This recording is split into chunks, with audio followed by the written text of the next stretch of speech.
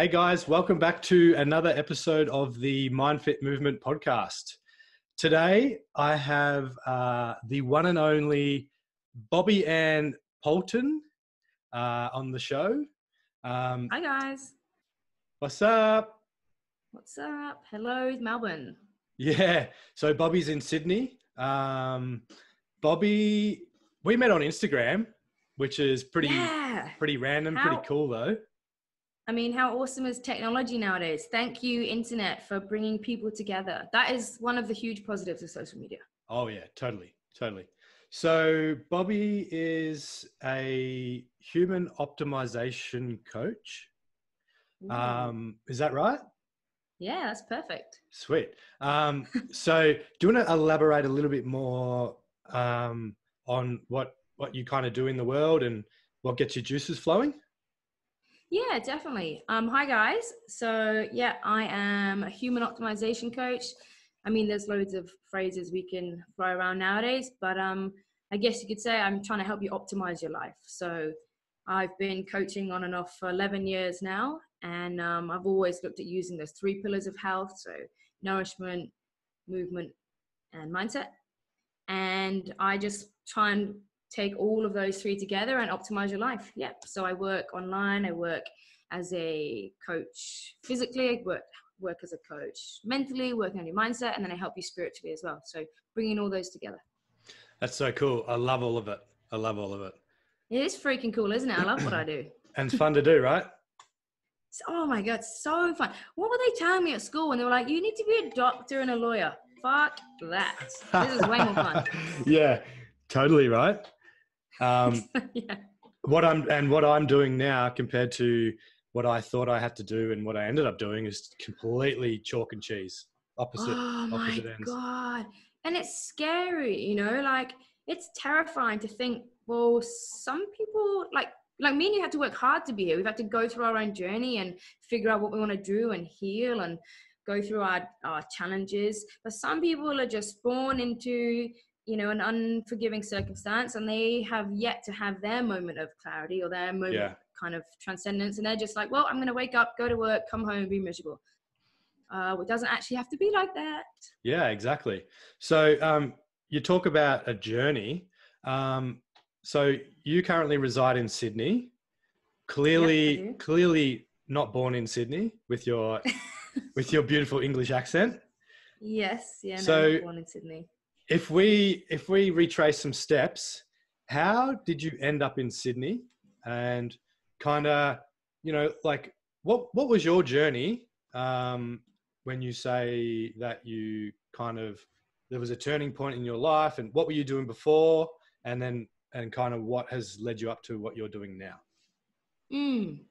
Okay, so I am from a little town in the UK called Bristol, or just outside Bristol. I'm like a country bumpkin, really. I had an awesome upbringing. I was like really sporty.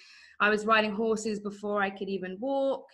I lived on a farm. We had land. I was eating mud pies. I was climbing trees. Just a classic tomboy, I guess. And that definitely impacted me because I've always been into sports, and my parents divorced when I was young. So I was surrounded by male influence, my brother and my dad, because my dad took custody. Okay. And so I just used sport as my kind of guidance to get me to where I wanted to be, because it was where I could excel.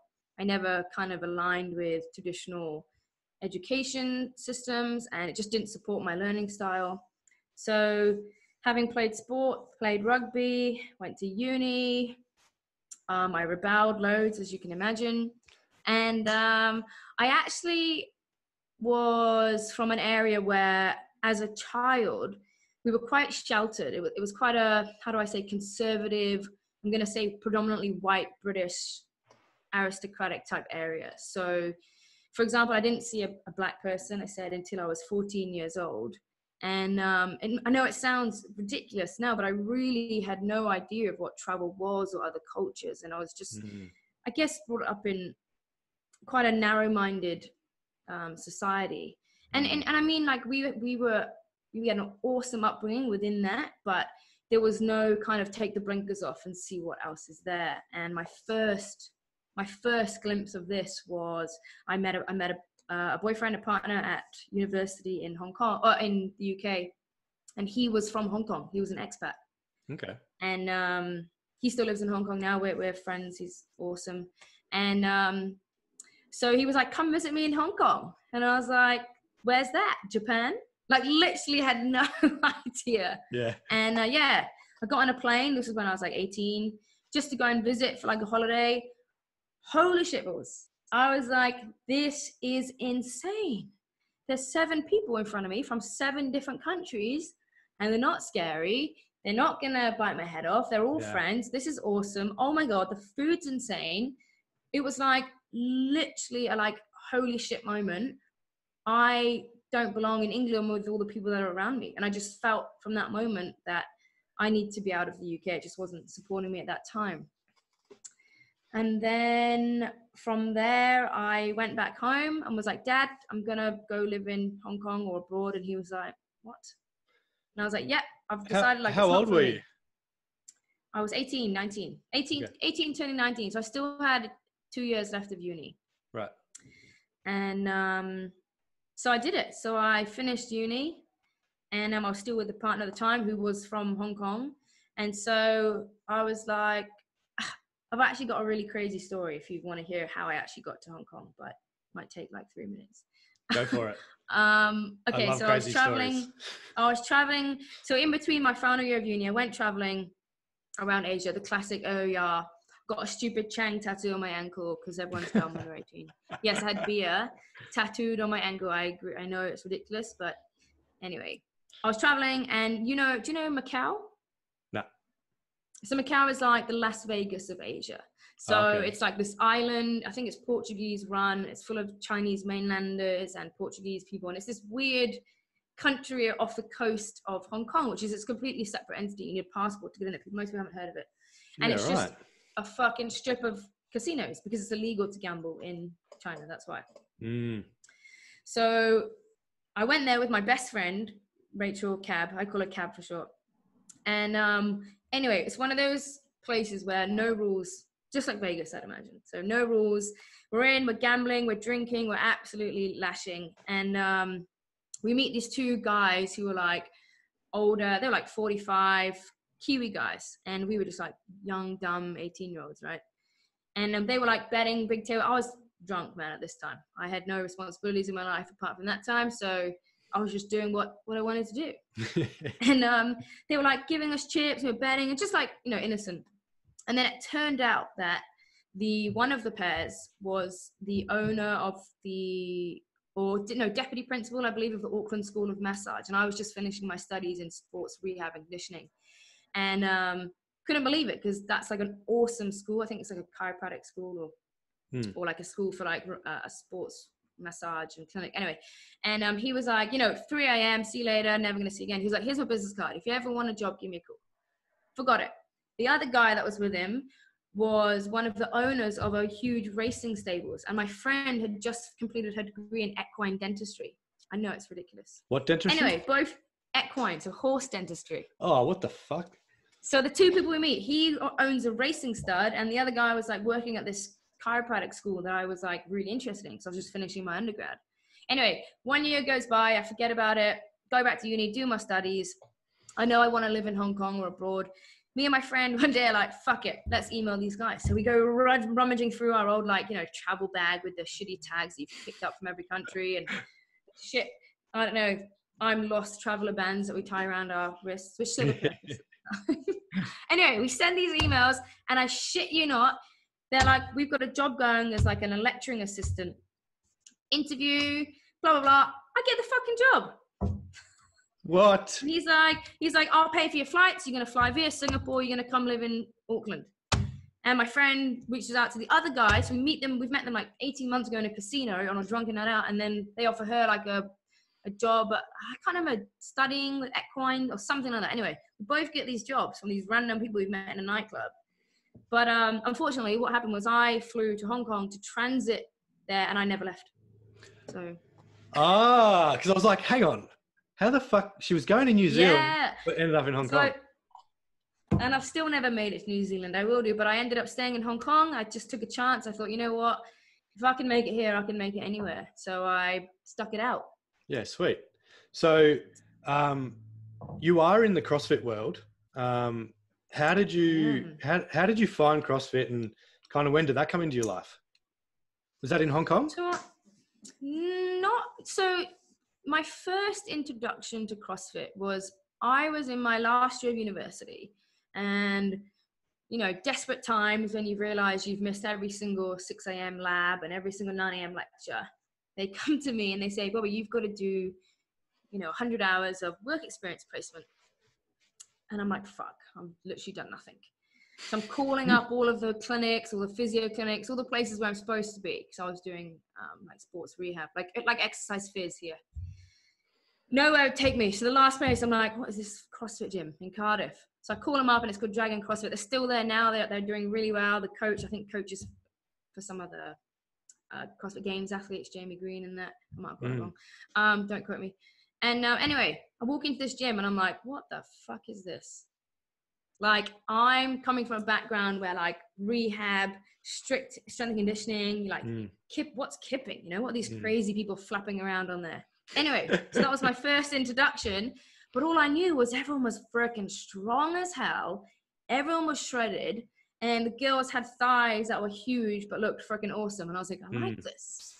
Anyway, I did my hours, watched a few classes, get coached, didn't really think anything of it.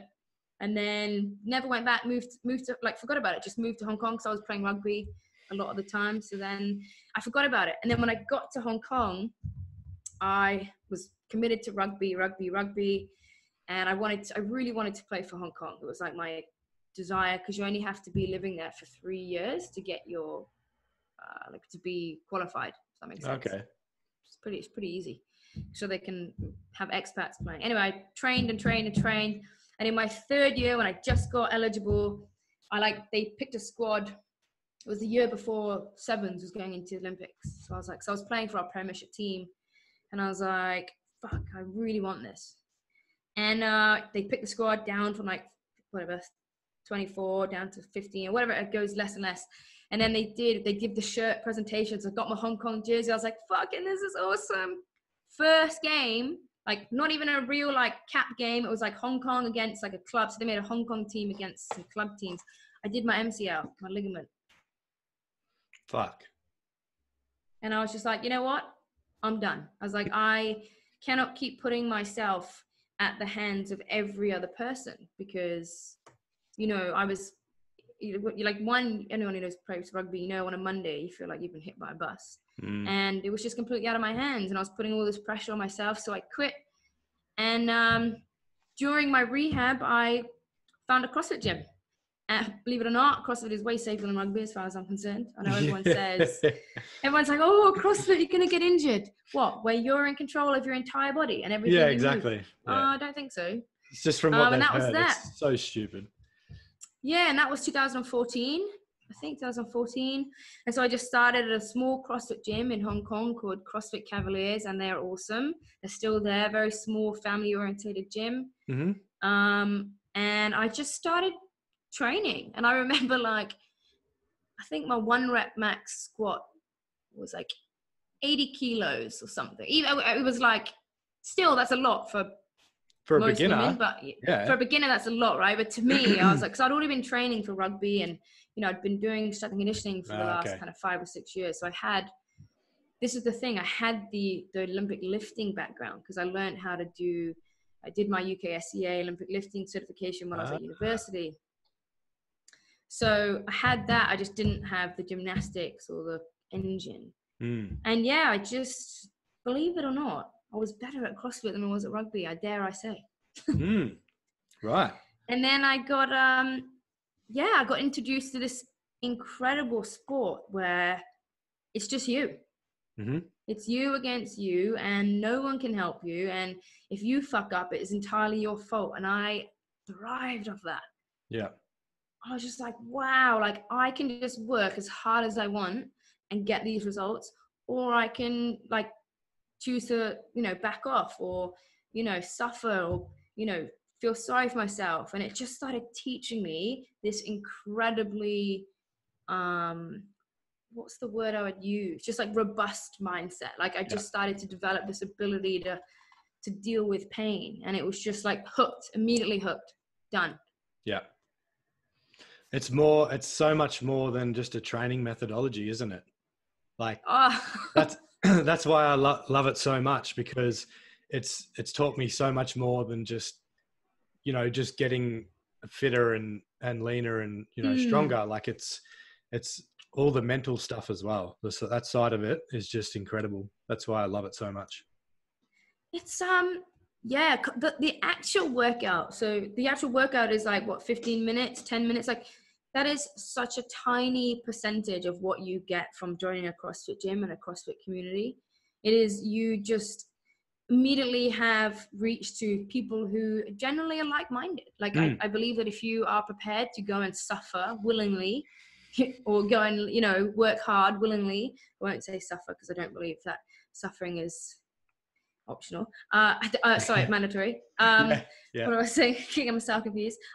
You are with like-minded people that have decided, you know what? I know that this adversity is going to lead me to a better place, and I'm going to learn how to, overcome these challenges, because it's fucking technical, and it's like adult play. How cool is that? It's like a group of adults in a room just playing, throwing metal around.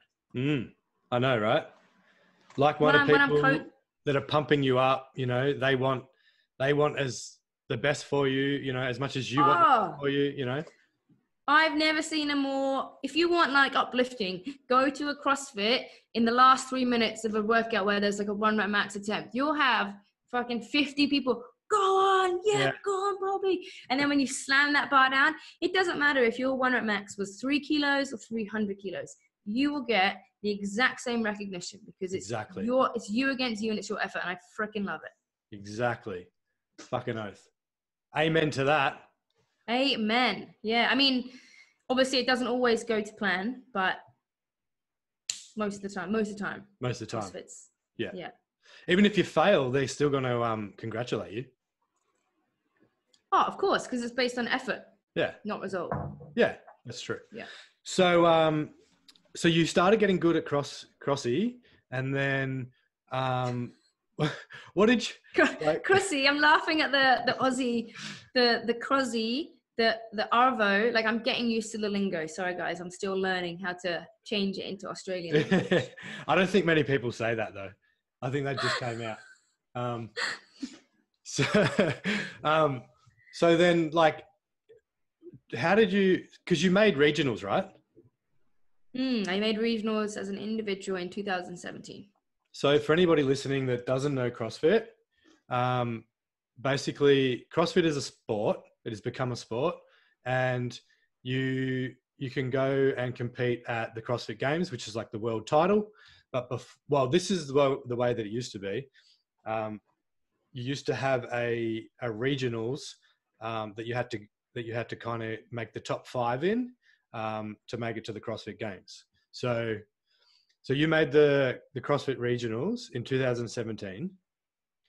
How long? From Asia. So you were. So I was in the Asia region. Asia region. So was that not Pacific? Yeah. So what happens Asia is Pacific, right? They take the top 10 from Asia Pacific. They take the top 10 from Asia, and then you come and compete against Asia Pacific in the regionals. Yeah. Right. Okay. So that was in Sydney. Yeah. It was. It was in Wollongong. Wollongong. Yeah. Cool. So, how many years was it like between starting CrossFit and then making to the regionals? I first started CrossFit in 2014. Okay. And I can tell you I was fucking shit. I've got videos of me coming, and I was working as a personal trainer, and I'm in the gym, and I'm so tiny. Like, my frame is like, I weigh like 60 kilos now, and I was 48, 49 kilos in. So I put on like 10 kilos. Right.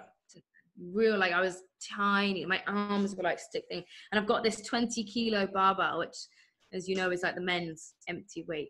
And I'm trying to hang snatch it. And I literally can't even hang snatch 20 kilos. That's incredible. But it's funny to look back and see that that transition. And it is without a doubt the most humbling sport you can do. Holy schmoly. You every time you achieve something, you realize, wow, I have so far to go. As with everything in life, I'm sure, but 100%. for CrossFit, it is never ending. And that gap now between the elite and the non-elite is just becoming even bigger. Yeah, that's right. And that's also another thing that I love about it. There's just so much that I love about it, is that there's always something to work on, you know, like there's always something to achieve, to get better at. And, you know, it's not like just going into a gym and doing your bicep curls and your tricep extensions and your calf raises. Like, there's, you know, you can always get better at a technique. You can always get better at coordination. Everything. Like, it's like the 10,000 hour rule. Honestly, I when I'm coaching people in the gym and I'm coaching Olympic lifting, you know, they might learn how to do like a clean and jerk, for example, and they might get it once or twice once you've taught them, and they're like, fuck, I've got it. And you're like, yeah, now you've got to do 10,000 more repetitions until you're happy with it. And they're like, what? And I'm like, literally, it is like never ending. The fine line is millimeters between a good lift and a failed lift. And this is what it teaches. It teaches you to be diligent, and it teaches you to be patient. It teaches you to be humble. And it teaches you that, because it's so big, you know, the training method is so broad now. We cover, you know, Olympics, running, swimming, weightlifting. It's huge. Even now it's like bike trekking, or what do you call it? Trail running, cycling off in the desert in Dubai. It's ridiculous now. There's just never ending chasing for the lay people, shall we say. Yeah, exactly. So where'd you place in regionals, if you don't mind me asking? I placed almost last place. I have no shame in saying this.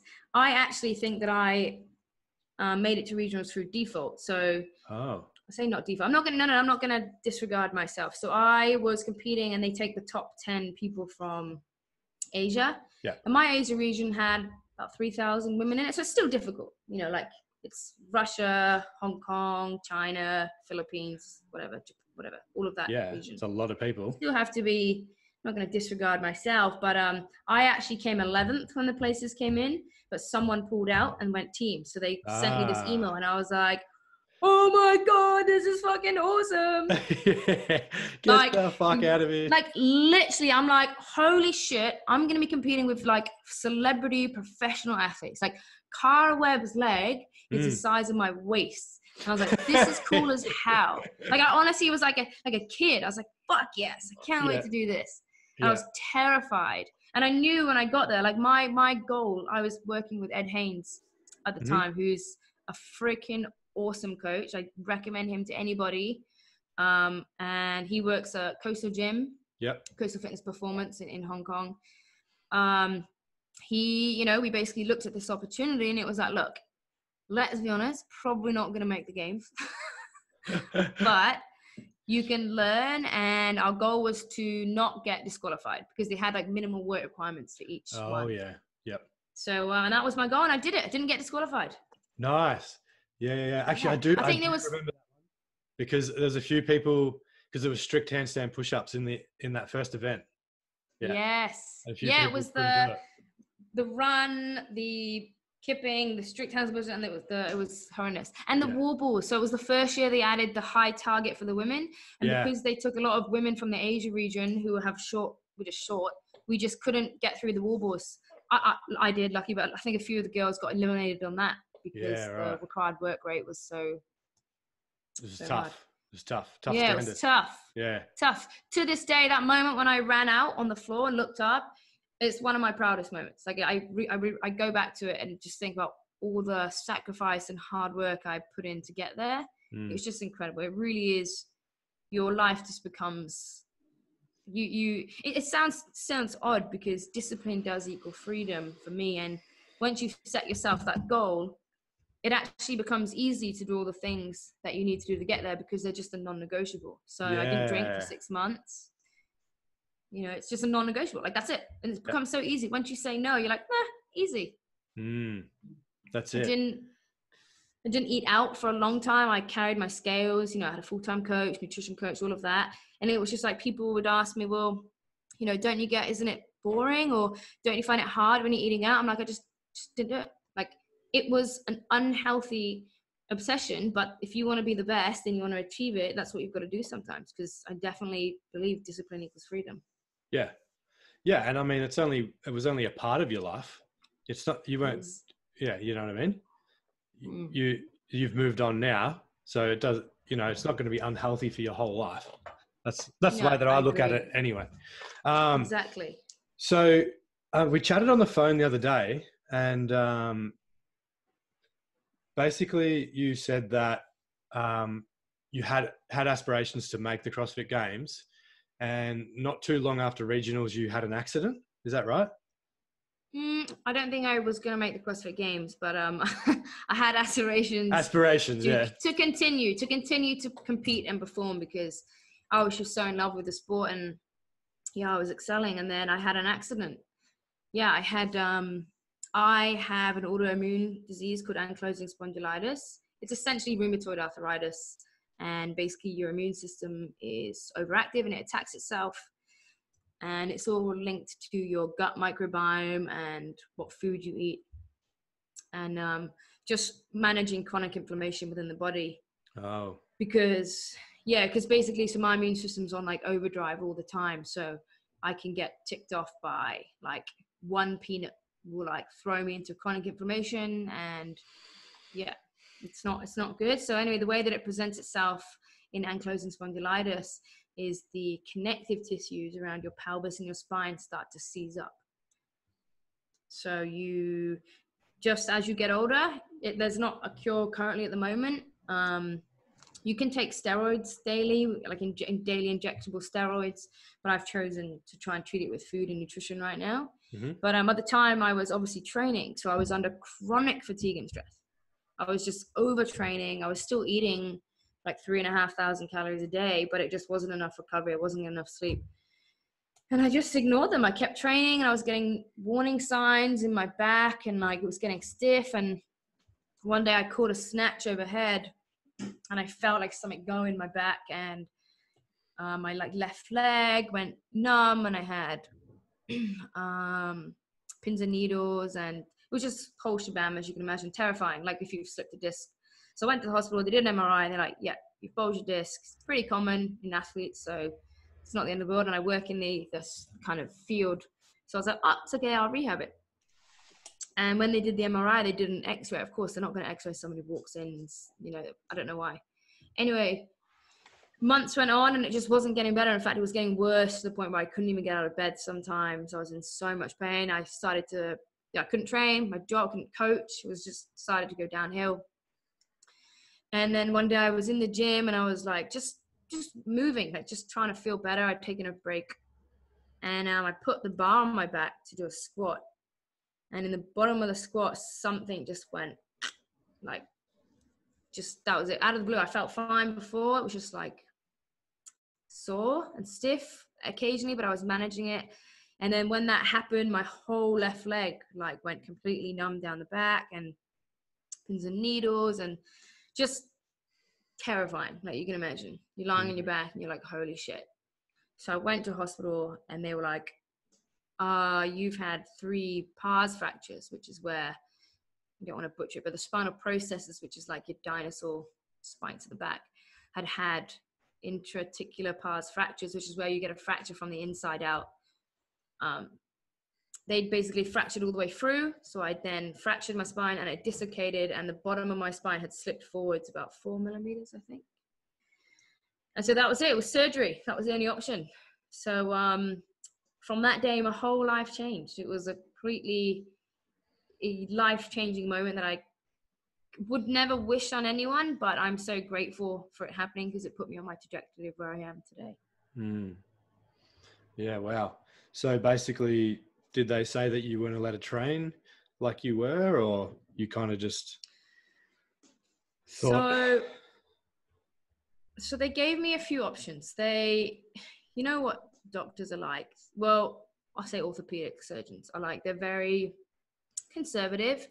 And, you know, I'm so grateful for the doctors and physios that were around me. But to this day, I say, you know what, if it wasn't for me and my coach, Ed Haynes, and my mindset, I think I'd have been way more fucked right now if I'd listened to the doctors, because the surgeon was like, okay, we're going to operate through the back, which is where they cut through your erector spinae, go in that way. And they actually took a bone graft from my hip and a cadaver, which they had to get from someone else. I don't know why they had to choose two. And they put a cage in between L4, L5, S1, so 2 cages, and then 3 pins on one side, pins on the other side. Anyway, they were like, we're going to go through the back. And I was like, whoa, what? You're going to cut through my spine? And they were like, well, you know, it's the easiest access for us. It makes the operation so more, you know, straightforward. And I was like, well, what are the other options? They're like, well, like they gave me like a few options, and I'd already been and Googled this. So I was like, I fucking know. You can actually go through the front. So you can actually operate on your spine through anterior approach. Okay. And I'd gone on some like forums of some like Russian gymnasts, which were in Russian. I had to get someone to help me translate them. And they were like basically saying gymnasts had similar issues, who had also was struggling with ankylosing spondylitis, like same autoimmune disease, and where the pars fractures happen. So you get a defect, you don't realize you've had the fracture, so you keep training, then one day the spine just goes, which is essentially, it was like the straw that broke the camel's back with me, if that makes sense. And I was like, go through the front, because I saw that it said your return to sport is way quicker. Like, because you don't have to cut through any of the muscle tissue. When you go through the front, it's like having a C-section. They cut through the skin, then they cut through where like your abdominals would be, but it's like, it's not muscle tissue, it's like connective tissue. So it's like having a baby. And I was like, I want this approach. And they were like, it's far more risky, blah, blah, blah, more expensive, blah, blah, blah. I was like, I am going to return to sport, and I'm going to go and be a regionals competitor. I'm going to go and crush all these goals. They thought I was fucking mad. But they agreed. They were like, fine, you know, if that's what you want, we'll do it. And even it's never straightforward. But even the day of the surgery, I went down, and I was sat on my bed at like 7 a.m. And the surgeon comes into my cubicle, if you can imagine this. And there's like him and like 7 other doctors around it. I'm like, Jesus Christ, what's going on now? Chop my leg off. What's happening? Yeah. And he's like, we've got a problem, Bobbie. I'm like, oh fuck, what?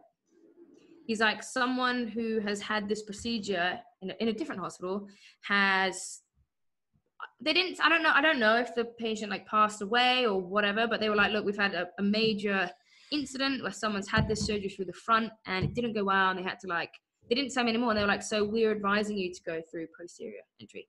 And they're like, you've got 5 minutes to decide. Here's our guidelines. You have to sign this waiver to say that you've agreed and all this stuff. And I was like, fuck, what am I going to do? It's like 7 a.m. My parents are asleep in the UK. I had my friend with me, Claire, one of my best friends. She took me to hospital.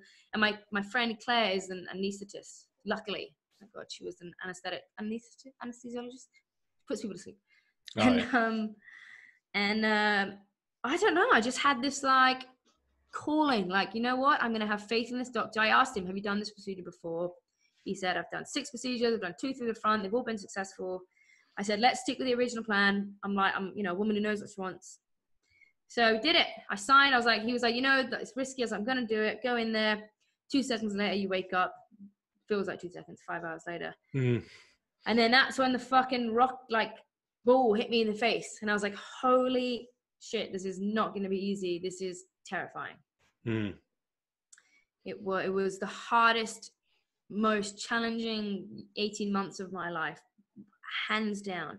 You have no idea the challenges that just becoming debilitated can bring on to someone who's been so athletic all of their life, and even for anyone else. I can sympathize, I can empathize with that now. Just having your freedom to move taken away from you is just never to be underestimated. And I now, if anyone's thinking of, you know, surgery on their spine and it's not necessary, or just really, really reconsider and make sure that it's the last resort, because it is terrifying. So does it, are you limited to what you can do now after you've had the surgery? So now I'm 73 years on. I set myself goals that were huge. I think, you know, better to be, you know, what is it? Shoot for the stars and miss? I don't know. Shoot for the stars and land on the moon. Yeah, that's it. I set huge goals. As you can imagine, like week 1, it was to even, well, I wasn't allowed to get out of bed. You're tied down to a bed for 5 days. It's ridiculous. You're not allowed to move. You have a catheter. You have a line in your stomach with drains. You can't go to the bathroom. You can't go to the toilet because they've fused the spine. You just have to stay flat. So for 3 days, you're literally strapped to a bed. You're not allowed to move. It's terrible. They didn't tell me this before anyway. It's terrifying. So I wake up and I'm like, fuck, like the worst pain. Your stomach's cut open. There's drains everywhere. I was like, this is not what I expected. This is really not what I expected. Yeah. And week 1, my goal was to get to the bathroom and back by myself. That was week 1. And I think I did it like 6 days after the operation. You have to wear this huge corset, like a metal corset. So for the next 3 months, which is fucking annoying. It's like a chastity belt. Trust me. Literally. And you have to wear it. And so, you know, after leaving hospital and then going through all of the whole losing your athletic identity and I suffered from depression after that. And it was horrendous. I went through ups and downs where I would the ego would creep in and I would go, no, I'm only somebody if I'm an athlete. And I'm only worth something if I have a 6-pack. So I'm gonna push myself so hard. And those little moments where I'd be in pain, but I'd just be like, no, you know, my ego, you can do it. Just keep pushing, which I'm horrified that I even thought that at the time now. Yeah.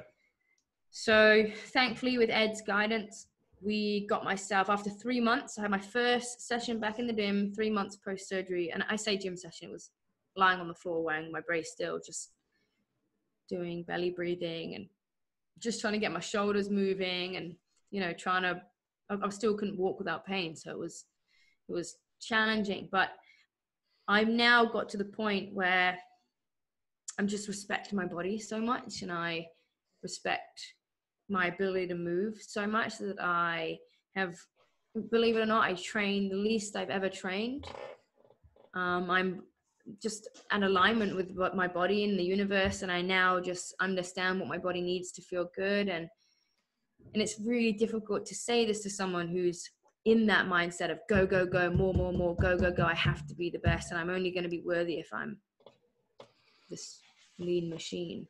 But there will be a teaching point for everybody, I think, or a transition point. And now I am limited, but I don't feel limited because what use have I got to go and deadlift 150 kilos? It doesn't, you know, it just doesn't serve me. So what I do right now serves me and my mind and my body and my soul. And I'm just unbelievably grateful that I've been given this opportunity to move again and appreciate my body. Yeah, that's really cool. I can only imagine how how devastating it would have felt, like having that taken away from you and being and feeling like it's your whole identity being, you know, stripped away from you. Yeah. It's like I didn't really understand grieving. And this is what I went through. I had to grieve this old Bobbie, and I had to embrace this new Bobbie. And even to this day, I've only understood this in the last 18 months. I've really had a huge transition personally in the last 18 months where I have just surrendered to all of that tension that I was holding and that negativity and that fear and that resentment I had for other people who were still in the sport and I couldn't, and jealousy, and just even when I thought I was recovering and even when I thought that I'd dealt with this what's the word, like grieving of my athletic identity to become this new person, even when I had embodied this new person, it wasn't real. It wasn't actually me who I am today, completely content and at a place of alignment. And I'm so grateful. I have a tattoo on my arm, many tattoos, but this one in particular says, "Was I deceived, or did a sable cloud turn forth her silver lining on the night?" And it's kind of where they're saying, you know, every cloud has a silver lining, and it's truly because I'm so grateful for that happening to me and allowing me to go on that journey. And my biggest lesson was this problem I had with my body image and my self-worth being linked to my opinion of my appearance. So it wasn't even what my appearance was, because my appearance now fluctuates all the time, but I'm still in love with myself. So my self-worth stays. Whereas I think because of my exposure to this like elite performance world and having everything based on your performance and outcome goals, I just became my whole self-worth and identity was attached to the way that I looked. And it's been constant work. And that moment when I went into hospital, of course, I literally went from being, you know, I would say like a leader in the kind of industry. Hong Kong's a small place, so you're kind of known quite well. And it just went away. I became what I thought was a nobody. I would tell myself, I'm just a nobody. You know, you're only somebody if you've got a six-pack. You're only somebody if you're making gym videos on social media of doing snatching. And you can see, if you look back through my social media, I was always posing in my sports bra. I would take a picture and then repost to make sure my abs were on show. You know, like now I'm like, what the fuck was I doing? Like that is now I know we are stuck. People are stuck in fear. Women are stuck in fear because they're just not in love with themselves and they don't have this contentment that you can reach. But like it's you've got to do the work, and it's hard. And I've had to go through that process of. Honestly, I laugh. I would say hundreds. Like, you know, they say boyfriends and men. I'd be like tippy toe just to get the right angle. And I would like scroll through my videos just to find the point where my abs are out. Yeah, that one. That'll do. Screenshot that. Literally, that was it. How fucked is that? Like, that's what I used to base my self-worth on. So if you every single picture, and I never preach to anyone, and I believe that everyone is on their journey. When I go through social media now, and if I see women where every single photo is a picture of them, I send them love because I feel sorry. I think, hey, you've got some healing work to do, because right now you're basing your self-worth and seeking validation from that. And the hardest part is to recognize it. And that whole podcast we've spoken about and all that journey has got me to being where I am now. And this is how I optimize people's lives. I help them understand that you can actually truly be in love with yourself, and you can truly be content with yourself, and it doesn't have to involve all of the external sources. So I do want to touch on a little bit of what you are doing now, but what helped you get through those really tough times? Who was there? Like, who helped you? What did you have to do? Like you mentioned Ed. You mentioned Ed. Was he a big part of that?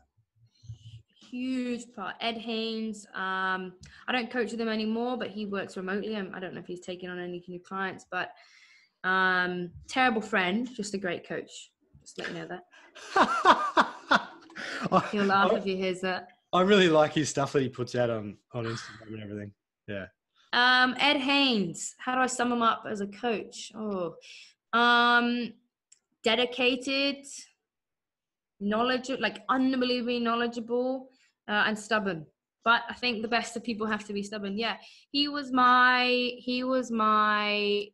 go-to. You know, you need that person when you're unsure. You need someone to be your reassurance. Because even as a coach myself, you know, I didn't know what I was doing. So he was my, hey, is this okay?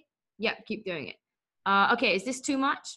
Yeah, keep doing it. He just was definitely one of the solid people in my life at that time. And then I put it down to my mindset. I know it might sound a bit, I don't know what the word is, but like preachy, but you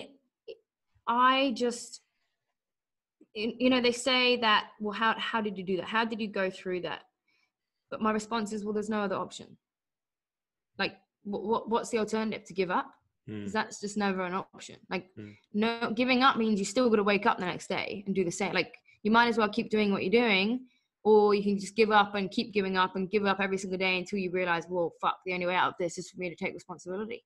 And so that whole process made me realize that I was living in this false environment around people that I didn't necessarily want to even be around. I actually took a step back from that CrossFit gym because I found, not because of Ed personally, but a lot of people in that environment for me were toxic because of the whole competitive validation. Like, it just wasn't right for me. And I have nothing negative to say about that gym ever. I think that's an awesome community. I highly recommend you going there. But just for me on my journey, I had to step away from that. And I would write on the wall what my goals were, and what I thought was meditating. Now I realize I was just wishing I was meditating and passing the time and thinking, fuck, I wish it could end so I could go and eat something. That is so literally true. It's like, well, because I did the traditional, I did what everyone thinks. So a lot of the practices that we see, you know, mindfulness and meditation and journaling, like there's nothing wrong with these. In fact, they're freaking awesome to get us to start being mindful and present and being aware. But if you're using them as a means to an end, which I was using meditation to say, I'm being mindful, tick, done meditation. Oh, I'm journaled today, tick, I've journaled. But what was I actually getting out of it, apart from maybe like on a superficial level? Not very much.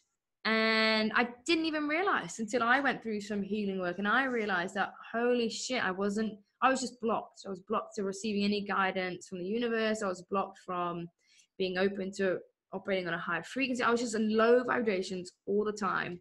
Thankfully, the one thing I learned from this, biggest lesson, was just not to be a victim. Like, switch from victim to empowerment, and it is the biggest switch you will ever make in your life, because it doesn't matter what you can tell me. Like, a client could come to me and say, I've been through abuse, I've been through trauma, I've had a severe accident. It doesn't matter. The second that you take radical accountability, you write out what you've been through, and you release all of that shame and that embarrassment, whatever it is, and you just accept it and you forgive yourself, and you say, the only fucking person on this planet that can heal me and can fix me is me.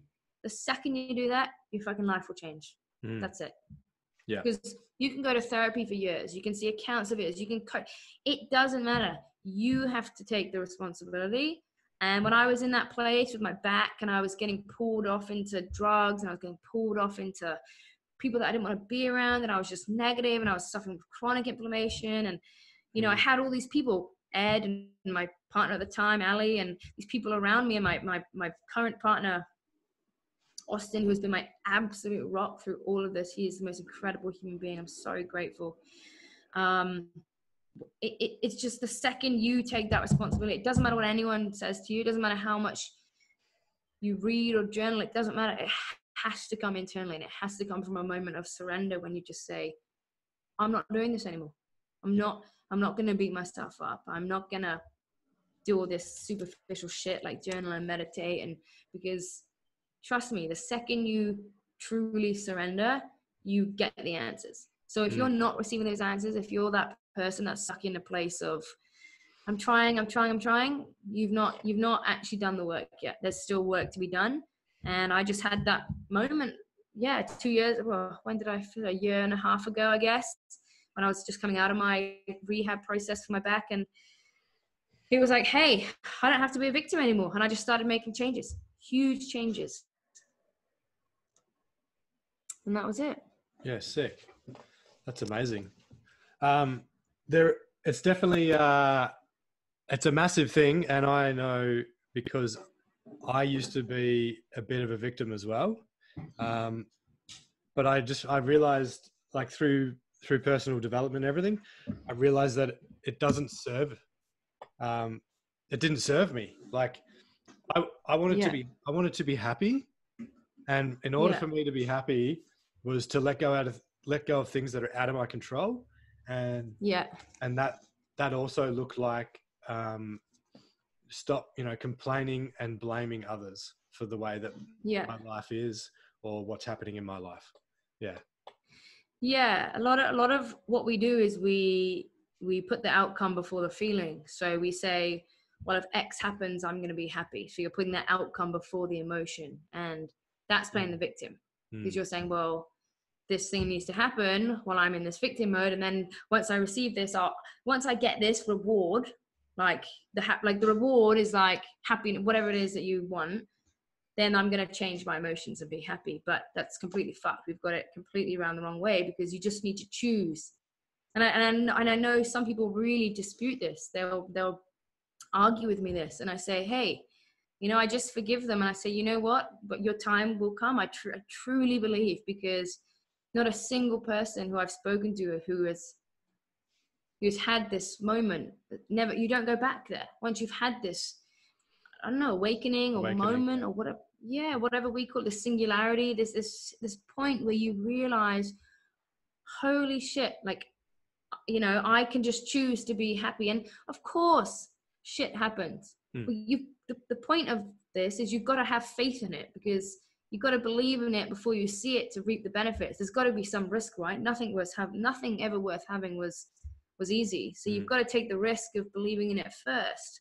Totally. There's a saying, there's no outside source will save you from your internal unworthiness.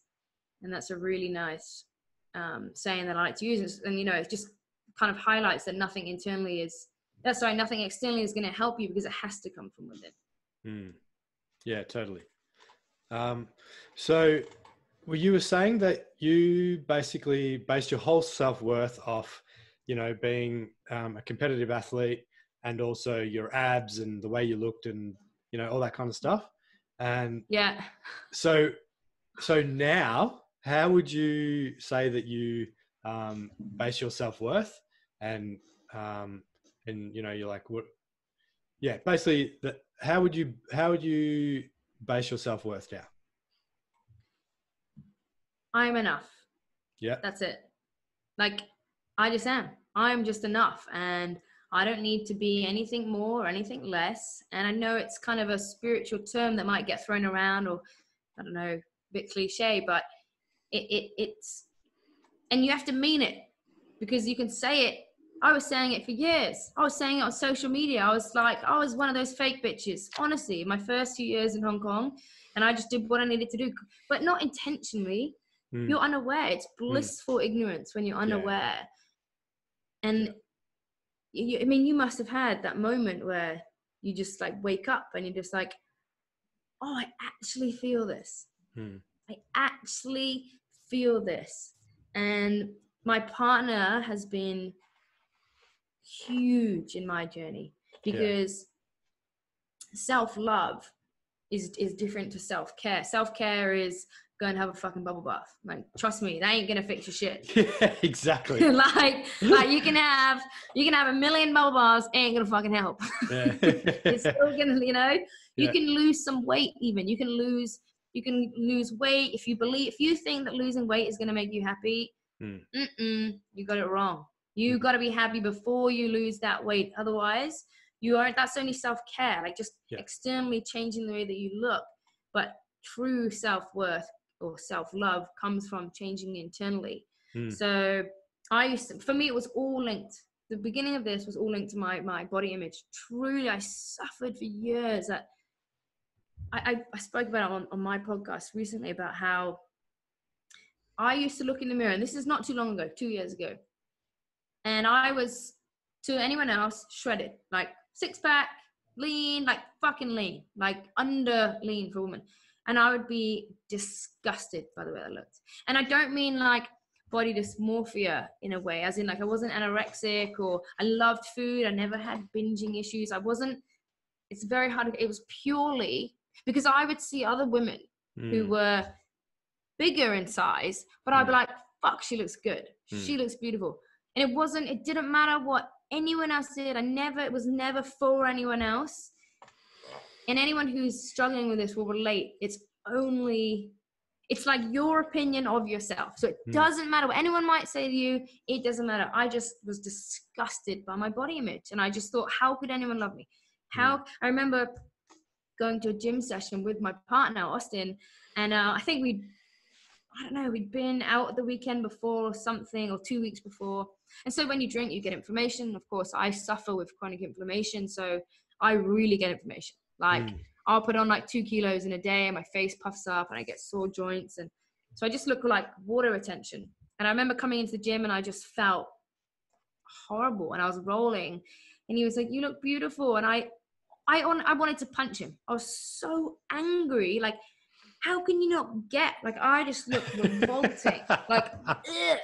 And it's so stupid. Like, I see those pictures of me now and I'm like, you look fucking amazing. Yeah. Like, amazing, you know? It's like, oh, it's crazy. I started playing games. So one of the games that I always play, or I share it with my clients, because you've got to start somewhere. I know it has to come internally and that will come with healing. But there are games that I play, which is basically the reflection game. So you say like, right, for the next 5 days, every single time I see myself in a reflection, and I mean every time, like car mirror, car door, you have to stop, you have to turn, and you have to say something that you love about your body. And you have to mean it. So it might be like, I really love my little finger. I love it. I love the way it looks. I like it. She's great. Because the magic happens in the feeling, the actual true believing that you can love yourself. So you can't fake it and be like, so I actually always loved my arms. I just have. I think I've got great arms. So that's just me. That's what it so is. I would just stand there and be like, I love my arms every day. I love my arms. And I'd look and I'd be like, well, there's fuck all else, but I love my arms. And that's it. Yeah. And it's, Go on. Oh, and it's that connection to the emotion that you need to anchor onto. It's like, oh, I can love myself. I can love myself. And once you get that, that's the sweet spot, because we can use that and we can manifest it into loads of other things. Yeah. Yeah. Like this morning, I was like, fuck, so I've still got a bit of love handles happening, but fuck, I love my earlobes. It's so nice. Awesome. That's a good, that can work. No, and I didn't. Just harness that love for that. your earlobes. I didn't do that. Okay. I guarantee next time you look at yourself, I will. And you don't like your love handles, you're gonna go, but fuck, I love my earlobes. Yeah. No, I actually I started dry brushing. Have you heard of that? No. What is this? So you get this brush and it's a dry brush, and then you like brush your body, and you start with your legs, and you sort of work your way up your legs towards your heart. And then you sort of stop at your pelvis, and then you do your arms, and you always do it towards your heart. And then you can do your face as well. And then you work down like your chest, and then also up from your stomach into your heart region. And basically there's a few benefits from it, like one being exfoliating, 2, which is the main one. It's meant to help with the lymphatic, what's it called? Oh, lymphatic drainage. Yep. Yeah. Lymphatic drainage. Yep. So, and then, and also, just give you nice, smooth skin, like, and release toxins and stuff. So I started doing that, but that feels really nice. Like it's dry. And so it's quite coarse. So it's pretty weird, but after you've done it, your skin kind of feels like, it's not tingly, but you can dry brushing. Yeah, you kind of feel alive after it, because you can actually feel your skin. Is this like a joint activity? Can you do this together, or can you dry brush other people? You could dry brush your partner's butt for him. Hey babe, fancy a dry sesh? Yeah. No. Yeah. I was going to go somewhere again, but I thought I'll keep it. You can cut that bit out if you need. Keep it. No, I'm not cutting that out. But so yeah, it's Or you know what's really funny is you could like leave it. Say you didn't like someone, like a girl, you could like brush your butt with it loads in your pubes, and then leave it in the bathroom. Like, just feel free to use the brush if you want. And she's gonna come out like brushing the hair. Yeah, nice. Oh, it really makes my hair smooth. Oh yeah, I used it on my face. So that's my sense of humor. I like it. So I can't remember what else I was going to talk to you about. But I think we've covered some really good stuff. A lot of stuff. And we are coming up. Yeah, we're over the hour mark now. So I do like to keep them around the hour mark, a little bit over. And of course, you know, we can always jump on again and do another one because everybody's got fucking awesome stories. And oh man, I can literally talk the hind legs of a donkey. If that's is that a saying? That's a saying, yeah. So if anybody is going through something similar that you went through, what would be one piece of advice? Sorry, not what you were going through, but what you did go through. What would be one piece of advice you'd give them? One piece of advice. Honestly, you need to speak to someone who can help you, who knows what they're doing. If you really want true advice, like if you need to heal trauma, speak to someone who can help you heal trauma. If you need to deal with body image issues, like find a coach that suits you. Like, no, I'm not saying pick me. That's not what I'm saying here, but I'm saying there are coaches for everybody out there, and it's very difficult to do this on your own. If you want to go through this journey. But for me, I've had coaches all along. I've had a life coach. I've had a physical nutrition coach. I've had a gym coach. More importantly, since coming to Australia, I've had a coach who's helped me with my trauma, and she's been freaking awesome.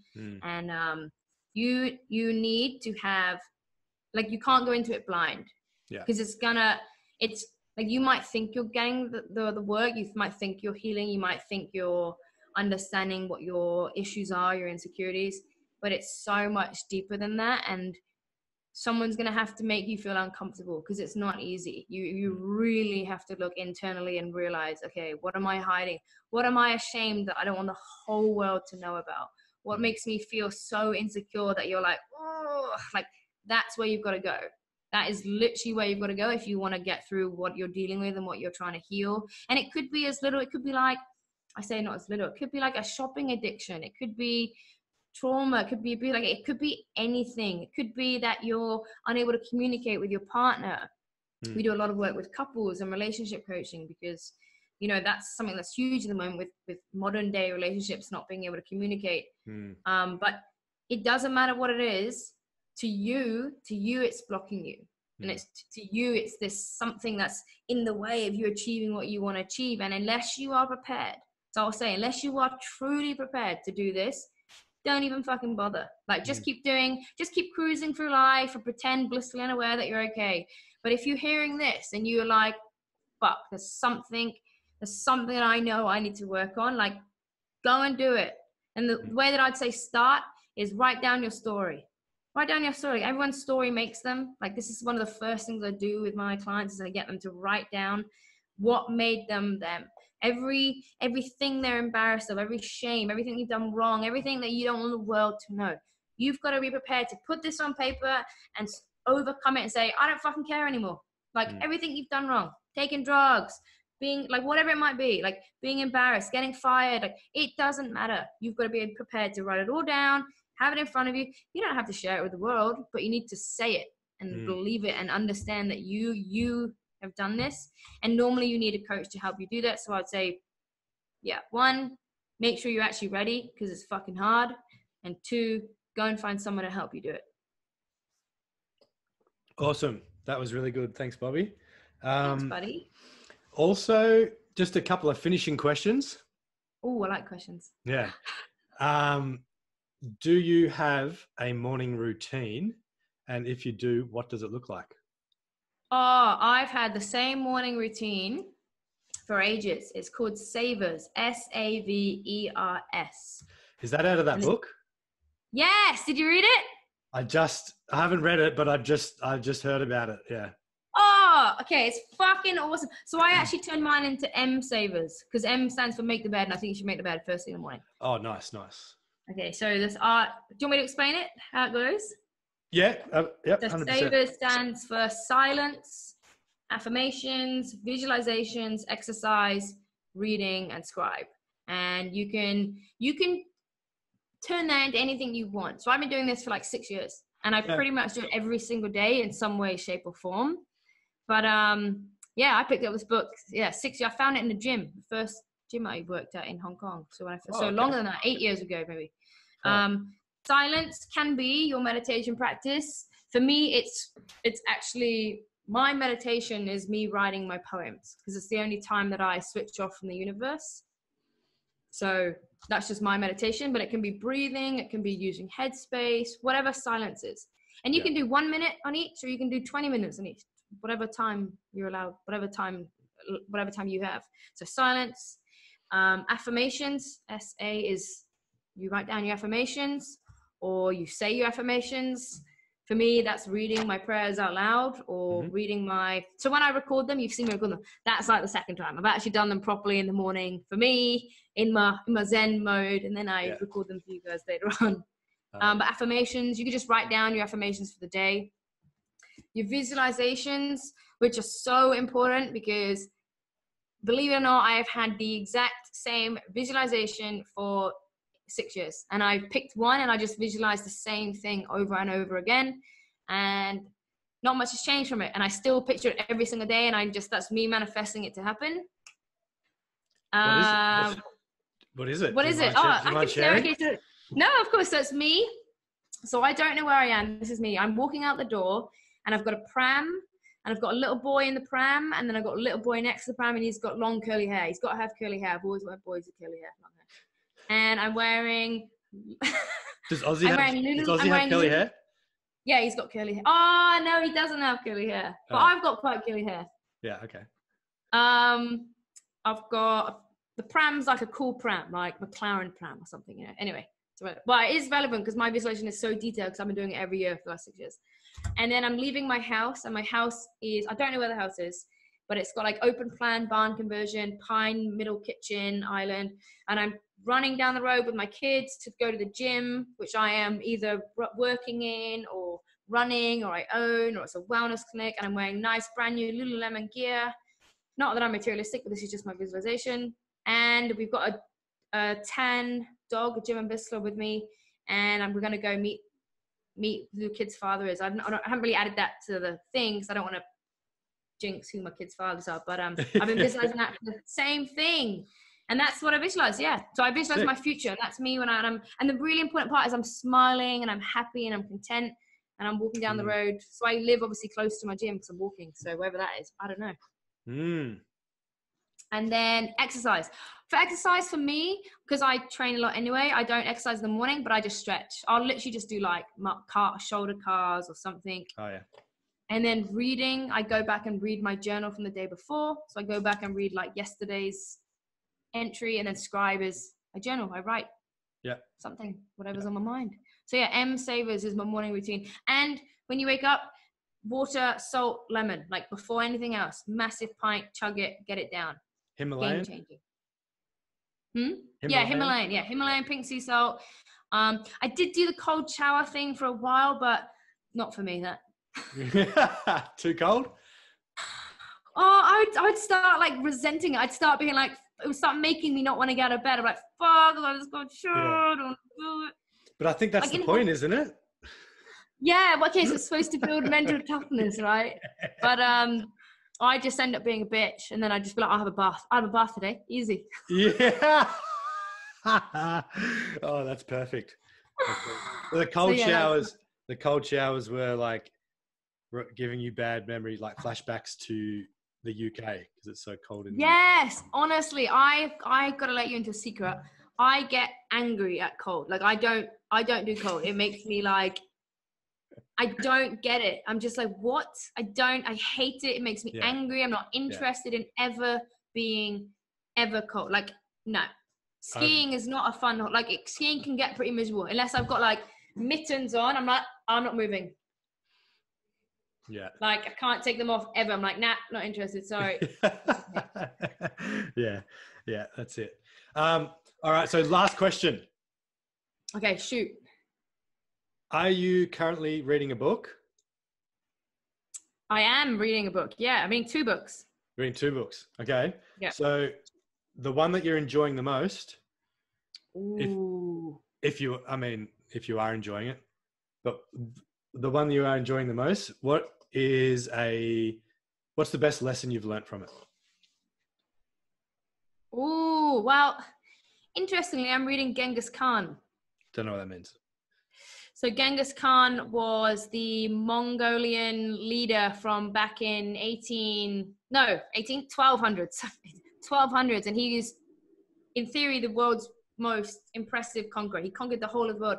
And the fact is that 1/8 of us all have Genghis Khan, and he basically populated like the whole world. Yeah, he's like fucking insane. It's a true story. So he was like from this Mongolian tribe, and he had to go through the most torturous, like he got like tied to a horse and dragged along a rope for like days, put in a toilet pit.